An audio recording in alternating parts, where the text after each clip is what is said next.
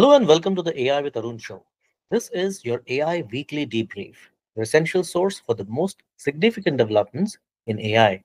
For the week ending September 14th, 2025, we are tracking seismic shifts in corporate partnerships, landmark legal settlements, and technological breakthroughs that are reshaping our world. Let's dive in. A top story, a landmark restructuring of one of the most influential partnerships in the tech world. After months of underlying tensions, Microsoft and OpenAI signed a non-binding Memorandum of Understanding (MoU) on September 11th. This pivotal agreement allows OpenAI to transform into a public benefit corporation, giving it more autonomy while critically preserving Microsoft's access to its foundational technology. Financially, this is a massive shift. OpenAI projects that by the end of this decade, it will share only 8% of its revenue with commercial partners, a steep drop from the current 20%. This change represents a staggering $50 billion in additional revenue that OpenAI will retain, fueling its future development. In another blockbuster deal, Oracle has secured a monumental $300 billion 5-year cloud computing agreement with OpenAI, set to begin in 2027. This massive investment will provide 4.5 gigawatts of data center capacity, reportedly for a secretive initiative known as Project Stargate. The market's reaction was nothing short of explosive. Oracle's stock surged an incredible 43% in a single day, a move so dramatic it briefly made co founder Larry Ellison the richest person in the world. Turning to the legal arena, a historic precedent has just been set. Anthropic has agreed to a 1.5 billion copyright settlement, the largest such recovery in history. The settlement addresses the use of approximately 500,000 pirated books used to train its Claude AI chatbot. Authors whose works were affected will receive compensation of roughly $3,000 per work, a landmark decision for creators in the age of AI. Even as it settles legal battles, Anthropic is aggressively upgrading its Claude AI with powerful new features. The chatbot now boasts advanced memory capabilities, allowing it to remember team projects, user preferences, and work patterns across multiple conversations. In a major leap for productivity, users can now create and edit Excel spreadsheets, PowerPoint slides, and other documents directly within the Claude.ai interface. And addressing critical privacy concerns, new incognito chat options have been added for sensitive conversations. Meanwhile, the race for high quality AI video generation is accelerating. Google DeepMind has released its production ready VO3 and VO3 fast models. These new systems generate videos in crisp 1080 pixel HD and are 40% faster than previous versions. Crucially, they support both 16:9 and vertical 9:16 aspect ratios, a direct nod to the dominance of mobile first content. In a separate honor, DeepMind has also been selected for DARPA's Quantum Benchmarking Initiative, a project aimed at assessing the future of cloud of quantum computing. Of course, all of this AI progress relies on increasingly powerful hardware. So take a look at three key developments. First, Tesla has completed the design review for its AI 5 chip set for release in 2025 as part of its Dojo 3 supercomputer architecture. CEO Elon Musk believes humanoid robots could eventually make up 80% of Tesla's value.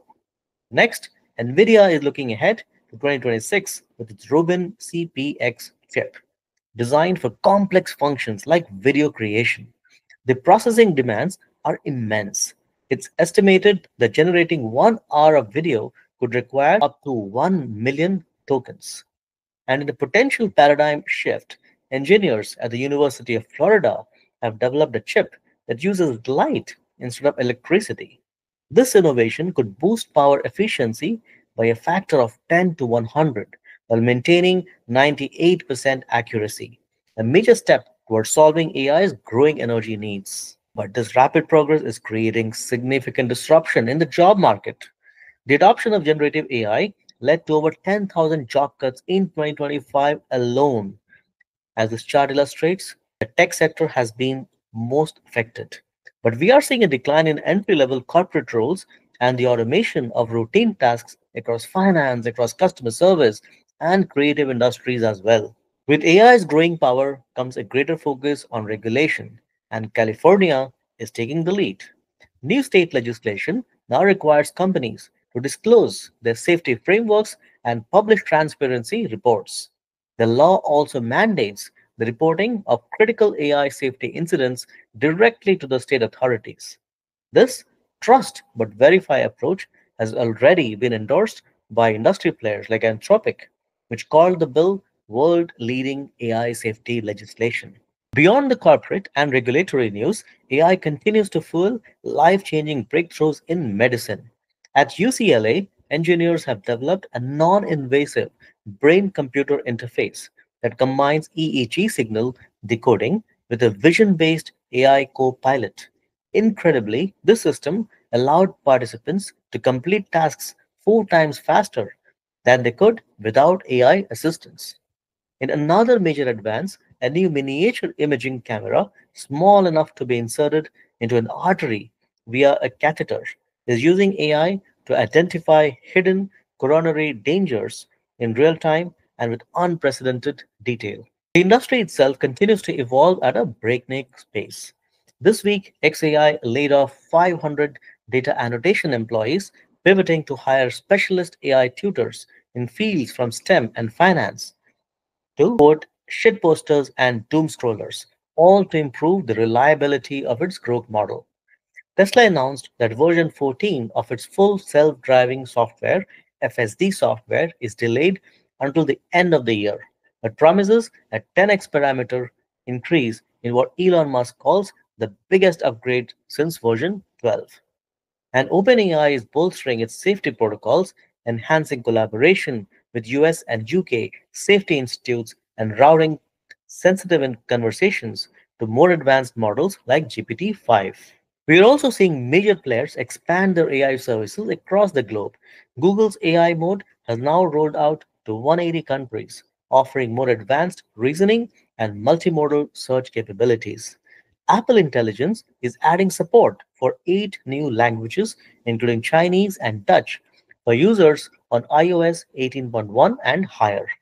And on a national level, Singapore's ST Engineering is launching a 250 million 5-year physical AI program focused on robotics and swarm systems, with the goal of training 5,000 AI engineers. Finally, the money continues to flow into every corner of the AI ecosystem. OpenAI has launched a 50 million people first AI fund to support US nonprofits using AI for education and social causes. Amazon is deepening its partnership with Anthropic, providing multi-gigawatt data center capacity to support the company's growth to a $5 billion in annualized revenue. And internationally, the UK and US have launched a multi-billion-dollar partnership to advance AI, semiconductors, and telecommunications. AI's influence is becoming deeply embedded in the core functions of society. We are seeing it in governance, with Albania appointing an AI minister to oversee public procurement. We are seeing it in public safety, where AI powered cameras in Australia have scanned 140 million vehicles, leading to a 1400% increase in seatbelt fine revenue. Yes, you heard it right. It's the revenue that's coming in from people who do not have a seatbelt. And we are seeing it in the supply chain as OpenAI plans to release its own custom AI chip in 2026 to reduce its reliance on a handful of suppliers. The AI revolution truly continues to reshape our world at an unprecedented pace. And that's our report for this week. Support our work by joining us as a member. You will see the link in the description below. And thank you for watching the AI Weekly Debrief. Be sure to like, share, and subscribe for the latest news and analysis.